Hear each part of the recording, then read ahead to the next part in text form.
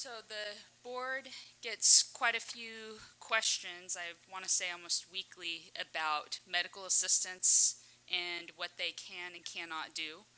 We get questions from medical assistants themselves, concerned that maybe they're being asked to do something that they think is beyond their scope, and also from physicians trying to make sure that they're making appropriate requests. So it seemed timely to review the laws and regulations relating to medical assistance. And we also got a request from one of the board members to put this on there. That's correct. So the medical assistants are set forth in statute because a lot of the things that they do would be considered the practice of medicine, requiring a license if an exception was not carved out for them. And so the statute carves out the exception, authorizes medical assistants who are unlicensed individuals to perform certain tasks, and then the regulations make the statute more specific and puts forth a list of some examples of things that they can do, and also provides more details about the training that is required. So, the definition of a medical assistant is set forth in statute. It's important to remember that they are unlicensed. They don't go through the background and verification checks that licensed individuals go through. They have to be at least 18 years old. They have to have appropriate training, which we'll go through in more detail in a minute. They have to have specific authorization for each task that they perform. And they have to perform only appropriate tasks. These are non-invasive, and I think needles are invasive, so it's I guess a matter of perspective, but non-invasive, routine technical support services. Routine technical support services, these are things that each office is a little bit different and practice area is a little bit different, and so something that a medical assistant could do for a dermatologist, if you have an unusual patient coming into a dermatologist and the task that the medical assistant is being asked to perform is not typical for the dermatologist's office, that's not appropriate for the medical assistant to do. It needs to be something regularly performed in that office. And they have to have a supervisor, and a supervisor can be a physician and surgeon, a podiatrist, a physician assistant, nurse practitioner, or a certified nurse midwife. So a specific authorization. It's a written order. It's prepared by the supervisor. It authorizes the procedures that the medical assistant can perform on the patient. This is placed in the patient's medical record. The other alternative is that there's a standing order where you have confidence in this medical assistant to perform flu shots. And so for patients that haven't had one and need one, and there's not a contraindication for it, that's all been verified previously by an appropriate licensee, then you can say this person, when they come in for their yearly checkup, the medical assistant can give them the flu shot. That is noted in the patient's record.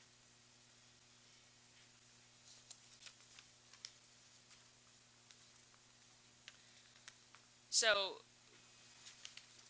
I mentioned that medical assistants do have to have appropriate training, and there's two pathways for training.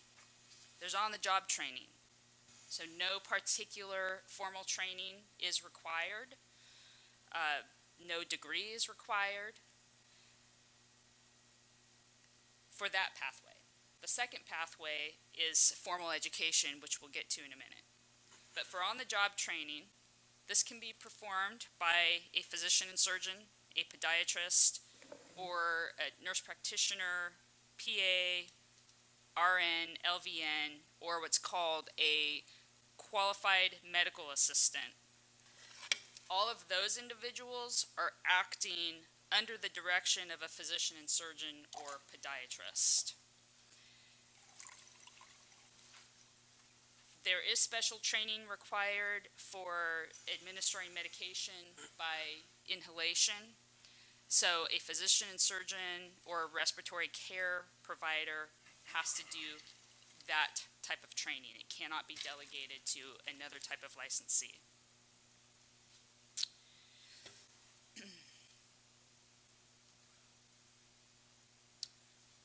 So all of this training must be documented. You have to describe the content of the training, the duration of the training, and the fact that this medical assistant has been deemed competent to perform the task that they've been trained on. The physician and surgeon or other approved instructor must sign and date the certificate. So when you do that, you're putting your stamp of approval that this person has been appropriately trained and can do these tasks. And that's significant. You don't want to take it lightly. You want to have the right medical assistant performing the right task. And, you know, not everyone is good at drawing blood. I just want to say that.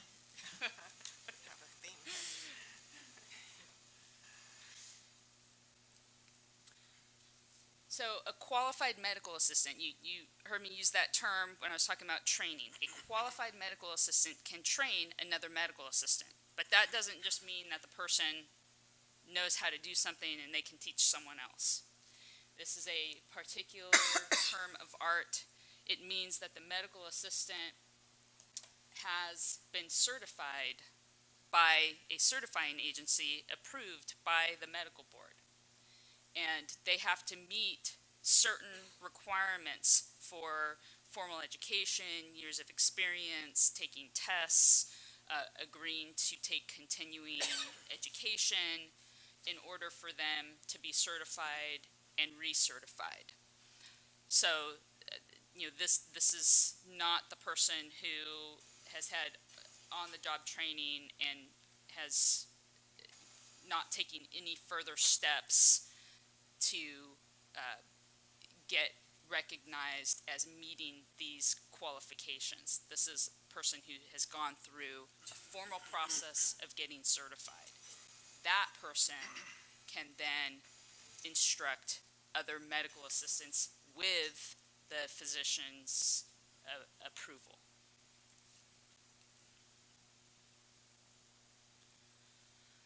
So the other pathway is training through formal education. Now, a medical assistant can go through this formal education but still not be certified. So that is still an additional step that they must take. There's a lot of programs out there for medical assistants. It is important that the individual going through these programs makes sure that the program meets the qualifications under the regulation to ensure that they'll be able to get a job based on this training path.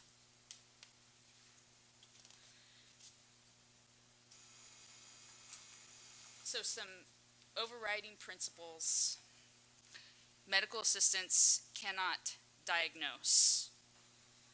They cannot treat or make decisions about what an appropriate test is, what the next steps are. They can't do any task that is deemed invasive. And you know, there are situations that where they're put in a position where they're asked to assess something. That is not permissible. So assessing the result of a skin test, for example, they can't do that. They can document what it looks like, but ultimately the proper licensee needs to be the one who makes that assessment and informs the patient. You can't use a medical assistant to perform a task where a license is required to do the task. If that's done, then the medical assistant is practicing medicine without a license, which is a crime. And the physician is violating the Medical Practice Act by aiding and abetting the unlicensed practice of medicine. So it's just important to remember their role and also the process that they go through to get that position. It's very minimum requirements, and so you need to keep that in mind when you're giving them an assignment to do. It needs to be appropriate for their level of training and experience, and recognizing that they are not licensed. With that in mind, there's a remarkable number of tasks that they are permitted to perform, and medical assistants can make or break the patient's experience in an office, and they're invaluable. So they can administer medications in a variety of different ways. If they are going to give injections or draw blood through venipuncture or skin prick, they must have additional hours of training. That is set forth in detail in regulation. But it's 10 clock hours of training in each of those areas that you're going to ask them to perform. And they have to demonstrate 10 satisfactory performances of each type of injection, venipuncture, and skin puncture. In addition to those categories of training, if you're going to have them do this, they have to have training in pertinent anatomy and physiology, choice of equipment, proper sterile technique, hazards and complications, patient care following the treatment or the test, emergency procedures, and this is important, California law and regulations for medical assistants. I think it's a good review for both parties, and they should feel comfortable if they think they're being asked to do something outside of what the law and regulations allow, that they can speak up and get clarification. And so it's a good reminder for everyone involved in their training in the practice to review those. So on all of these tasks that they are permitted to do, they have to be authorized to do it after they've been trained, and that training's documented. It's also important to remember that the supervisor has to be there. If it's not the physician there, it has to be someone the physician has authorized to be present when these tasks are being performed. So there's a number of things listed. I'm just going to do some highlights. The typical things, getting vital signs. They do that routinely and document it.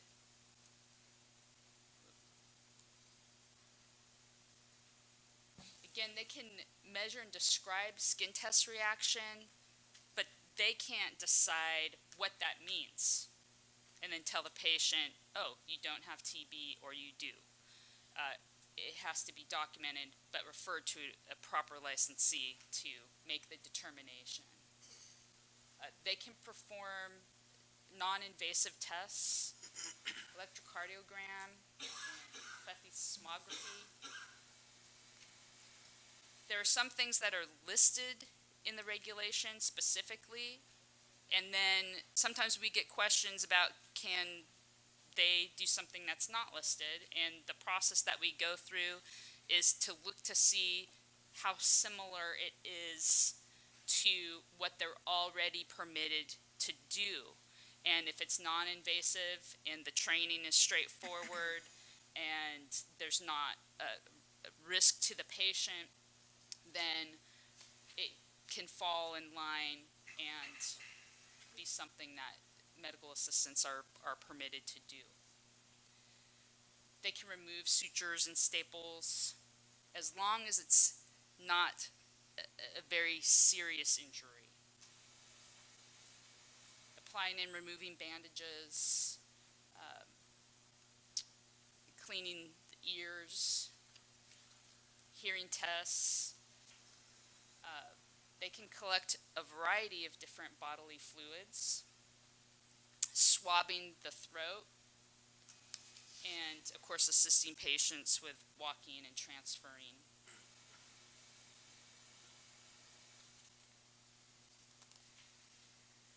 We get quite a few questions about whether medical assistants can provide patients with information, next steps types of things, and they can with specific authorization to do so. When they know what to say and they've been told that it's okay to convey that information to the patient, yes, they can do that.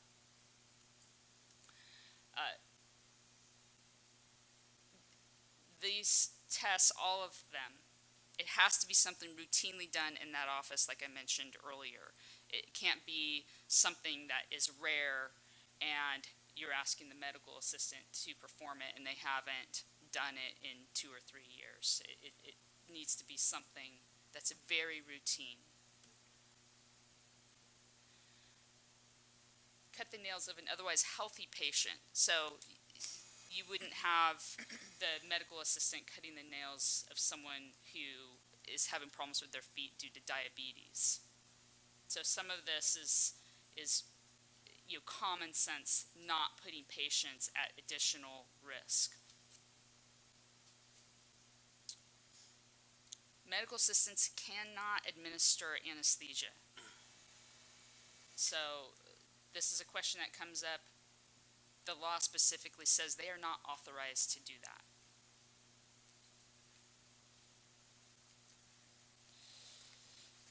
And again, if they're going to administer medication by inhalation, that requires special training from a physician and surgeon or a respiratory care therapist.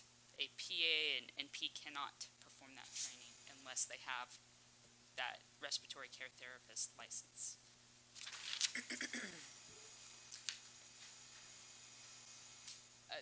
There are provisions under optometry where it does not expand who a supervisor can be, so that's why on these dealing with the eye tests and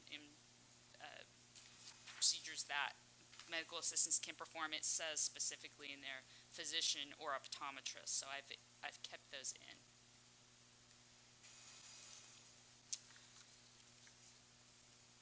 So they can put in some drops and perform some tests, but they can't do the.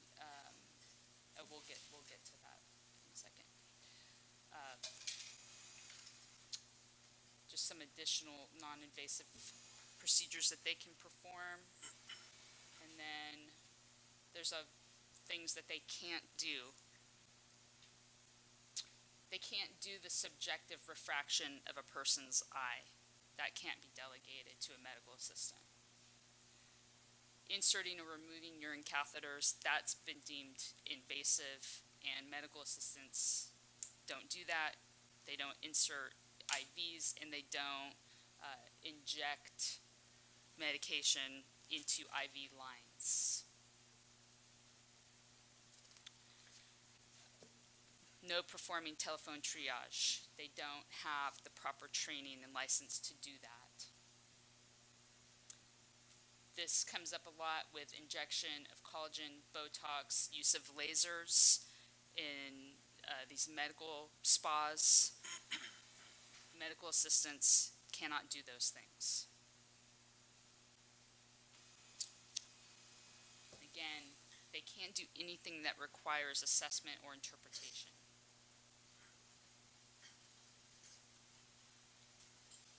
So debridement, cauterizing wounds, and again, administering anesthetic of any kind is beyond their scope. They can't mix medications, compounding. A proper supervisor has to verify what the dose and medication is that's being given to a patient, and this makes that difficult, so they can't do it.